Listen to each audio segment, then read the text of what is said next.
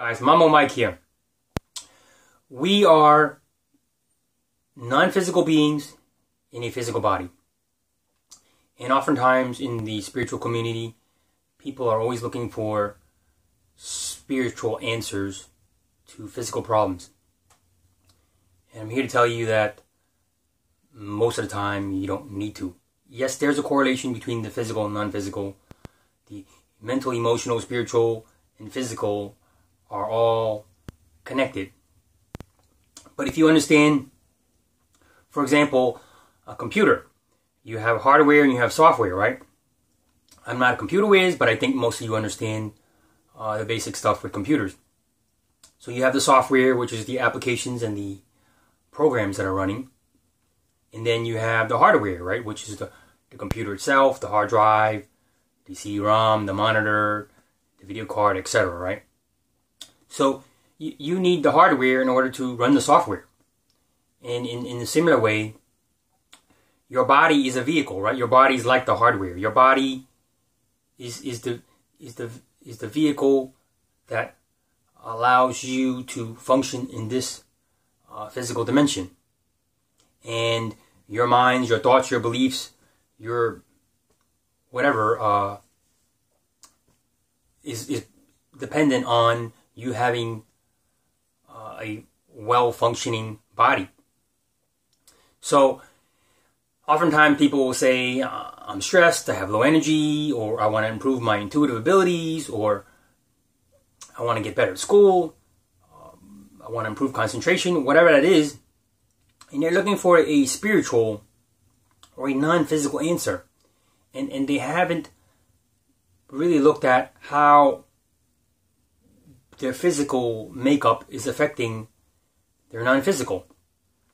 So if you think of like an old computer that hasn't been upgraded, you got a 10-year-old computer and it's got old, very old processors on it, and you're trying to run these new apps, new programs on it, it doesn't run well, right? Because you're not able to use the proper hardware to maximize the programs that you're running. And in a similar way, your body, if your body is not optimized, that means you're not getting enough rest, you're not getting nutrition, you're not keeping it clean of toxins, and you're just overall not conditioning it well, it's not going to function optimally. So rather than try to look for what is the spiritual answer for why I have this pain, or what's the spiritual answer for why I'm having this health condition, you got to first look at, am I taking care of this vehicle? Am I taking care of this body that I have? And I can assure you that if you're taking care of it well, you're addressing most of the general stuff, you can eliminate probably you can resolve like 85% of the problems that you think you have physically. And that is simply by giving your body enough rest, nutrition, clean water, getting air, exercise. I mean, these are, I think it goes without saying, but I know many people out there are just confused about this. And so you're not getting enough sleep and you want to study harder, or you want to work more hours, or you're not eating properly and you want more energy, or you're not grounded physically and you want to be able to see stuff and read auras and do readings and stuff, but you can't sit with yourself, you can't breathe, you can't ground, right? You can't settle into your body, right? And you have a lot of these energy blockages because your body is too tense, not conditioned properly, you're not getting the proper rest. You get the idea. So unless you get this hardware corrected and get rid of the viruses and have the shit that needs to be cleaned out, and have this vehicle functioning optimally.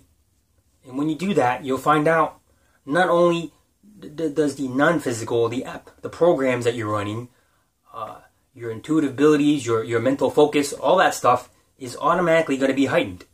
And this is part of this whole raising the vibration thing.